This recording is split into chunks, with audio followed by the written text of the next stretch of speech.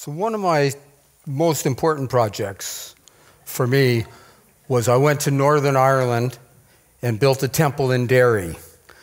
Derry is in the north, and it's where most of the troubles occurred. Bloody Sunday happened in Northern Ireland, in Derry. I was invited by an organization called Artichoke. And the first time they invited me over, we searched out a couple locations, and then they canceled the project because they didn't have any funding. And Helen Marriage called me over in London and said, I really wanted it to happen, and she started crying. And I thought that was one of my techniques. You know. A year later, she called me and said, we have the money. I want you to come to Derry and build a temple. We developed a team in America. I had 20 people, 25 people. I had interviewed 60 people in Derry and selected a crew of 20.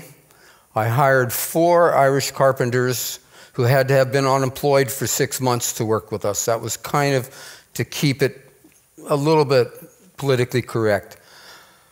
We rented a warehouse.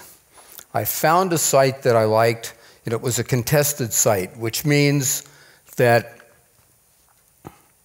the Protestants wanted it, the Catholics wanted it, and they were going to fight over it. So it was in a Catholic neighborhood, and that was where I wanted to build the project.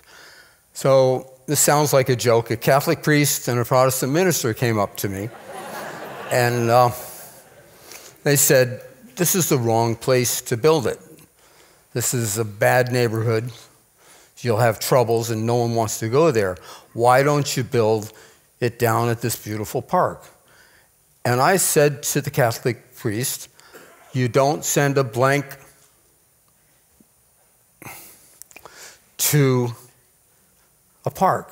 You go where the people need help. Well, that was the end of the conversation with him. I had used several words that I shouldn't have used. So he went on to put in the paper that it was a satanic project and that I was a pagan. Well, I didn't particularly want to be a satanic person, but I didn't mind the pagan thing. I thought, that's not a bad label. I mean, I've had bad reviews, and that was a good one, you know. The population of Derry is somewhere around 80-something thousand. 68,000 people came to the temple in Northern Ireland. The reason it was an important project is no one knew who I was. No one had any idea what Burning Man was or what glow sticks were. It was the Irish people coming to forgive and to address some of their losses. And the town of Derry has 1 suicide a day.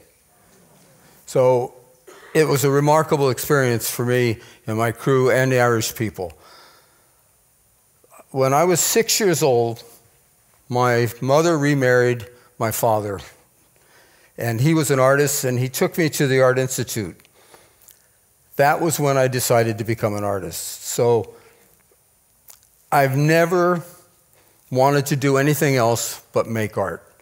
I'm an artist, I make art. My wife told me to stand here and say, you're an artist and you make art. So that's the truth, that's what I do. I love my work.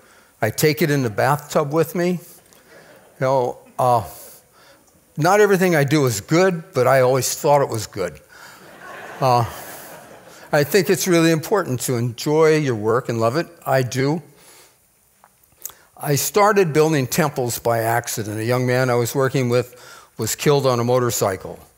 And I had been going into the garbage cans of a toy factory, and I found this scrap wood. And I thought, well, I'd make something in the desert. Well, when Michael Heflin was killed on a motorcycle, at the cemetery, at the grave, his friends who had never had death said, well, Michael would have wanted us to go to the desert and build something. So when we went there, we built something.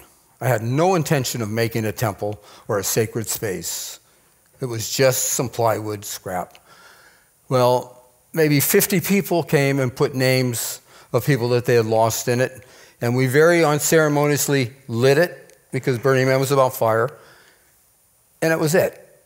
I was asked to build the temple again, and I thought, what would I dedicate a temple to? I'm not a Catholic or a Jew or a Buddhist. And I thought, well, if you're a Jew and you've taken your life, you can't be buried in a cemetery.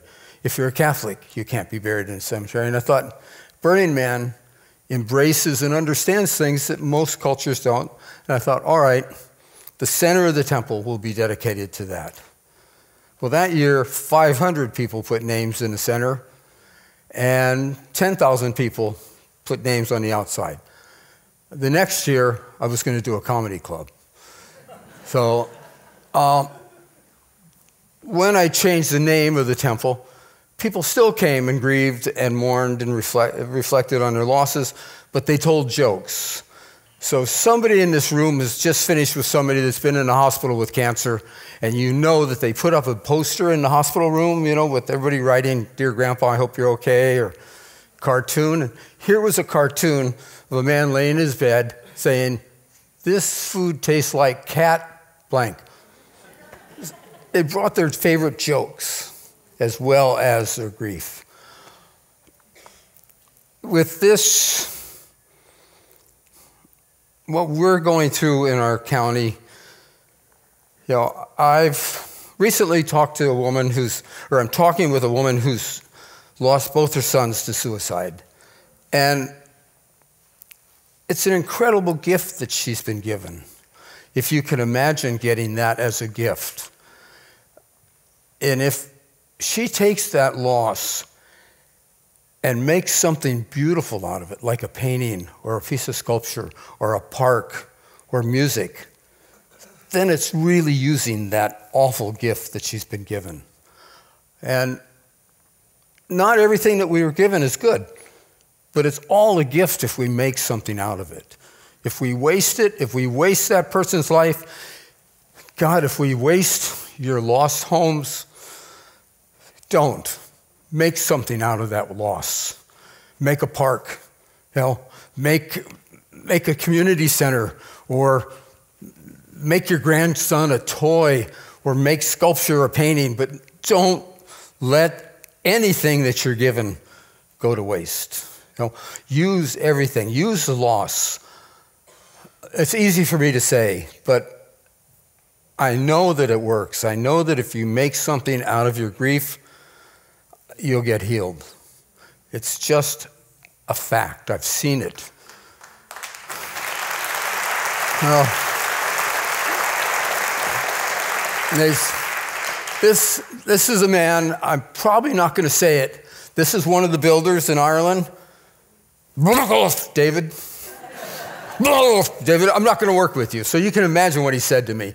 He would yell at me, and he was thick as a brick, but the most wonderful builder and lovely man. Don't go on, David. I'm not going to work with you.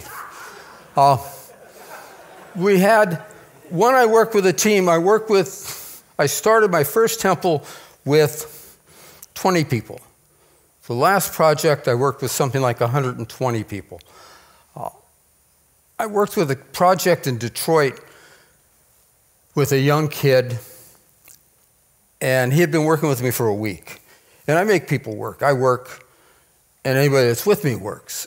And after that week, he said, "This is the most wonderful week of my life." Now, I've had so many wonderful weeks, and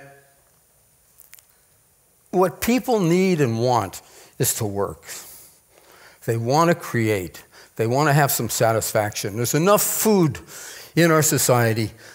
What they don't have, what people don't have, is that pride and that accomplishment that comes from hard work. And I come from a working background, and I love working. I want 1,000 people. I want to build something with 1,000 people. That's what we have. Is we have a surplus of people in our society right now. There's people on the street. There's homeless people. You know, there's people walking around who are displaced because they're 50 years old and the computers have wiped out their job. Those people are the material that we can make something out of. I've made a lot of art, But I think the most exciting thing is collaborating with people. I've done, it's what I do best. I stopped making commercial art 18 years ago. I only make priceless work now. You can't buy my work. It's not for sale. It's priceless. And it's, I think, in a society that's going so crazy with money, we have to get backwards. We have to stop it. This was dairy. Like I said, they didn't know anything about anything except to forgive.